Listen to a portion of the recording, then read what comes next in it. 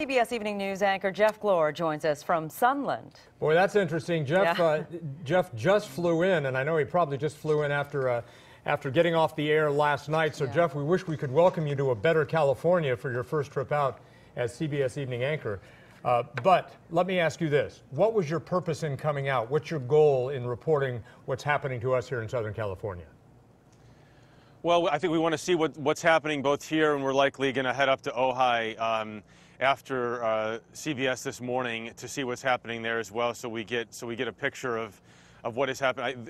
There's a lot of concern, as you know, today. We're watching that very carefully with the increased winds to see what might happen. I was in California when the last round of Santa Anas came up, and that was when Santa Rosa happened, of course, to the north of here. I was covering a different story at the time, so I wasn't able to cover the fires then. So it was important for us to get out here now and see what's happening. In your drive from the airport, during your drive from the airport out to your location, what have you seen, and how do you feel? How do you react to something like that?